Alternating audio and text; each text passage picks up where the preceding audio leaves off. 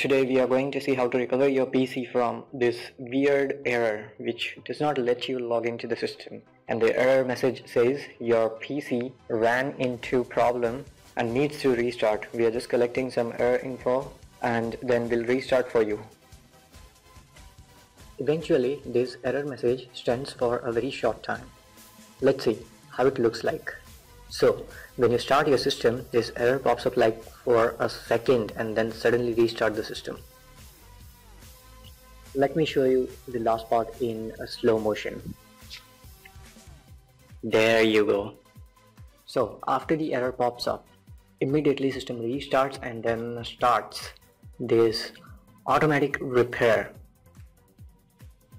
And after some time, it starts diagnosing your PC, and finally when it finds out that there is nothing to do more, it comes up with this screen showing two of the options, to restart or the advanced option. So before going into the advanced option for resolving this issue, let me tell you why this situation comes. There are multiple reasons, which includes changes in registry, recent changes in hardware of the system, any recent driver installation which went wrong, or improper shutdown of the system, which includes forceful shutdown. Let's get back to the automatic repair screen here. From here, if you restart the system, it comes with the same error and end up here only. Click on advanced option. Here you have three options: continue, troubleshoot, or turn off your PC. So believe me guys, if you could just click on continue, it will not do anything and it will end up again in restarting the system and getting the same error again. So click on the troubleshoot option.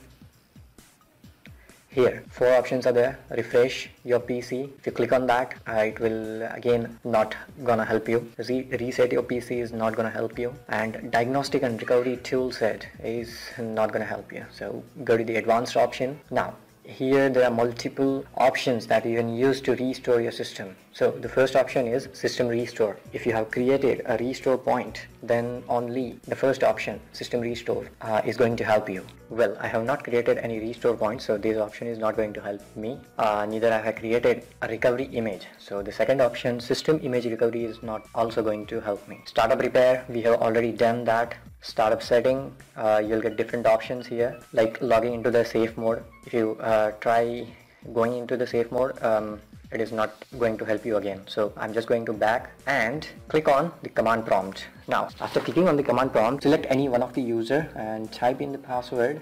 Once you type the password, go to the C drive by typing C:.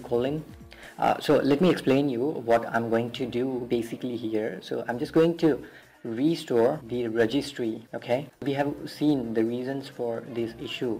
One of the reason is registry changes. So what I'm going to do is whatever the changes that have happened unintentionally, I'm just going to revert that and restore those registry back to its original state. So go to the C drive by writing C:, then go to cd Windows System32 folder. From here, go to config folder. To see the content in this config folder, just type dir. Okay, so in this folder, if you can see, there is a folder called registry backup, reg back. So I'm just going into that folder, reg back, and to see the content of this folder, I'm just going to write it down, dir.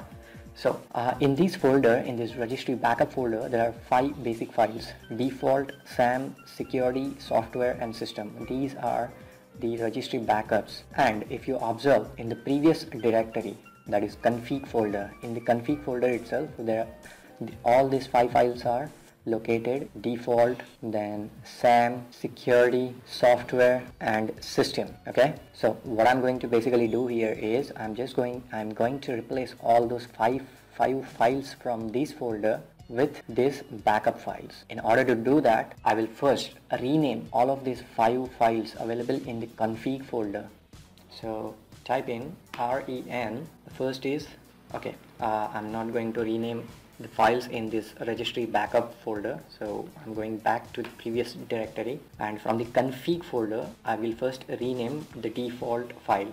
So rename default to default1.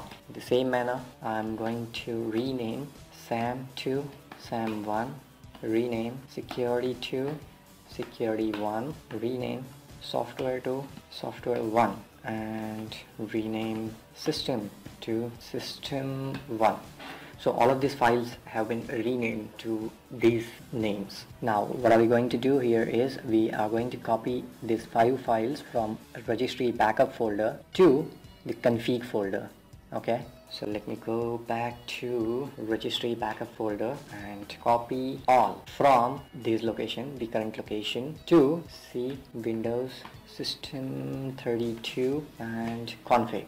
So you can see all these 5 files are now copied into the config folder. If you want to if you want to confirm, go back to the previous directory, config directory, and type in dir. You can see here this is the copied file default, and the other one is the default one which we have renamed. Now all you need to do is just type in exit and turn off your PC.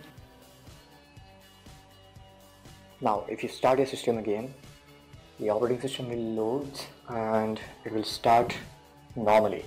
You can now easily log into the system.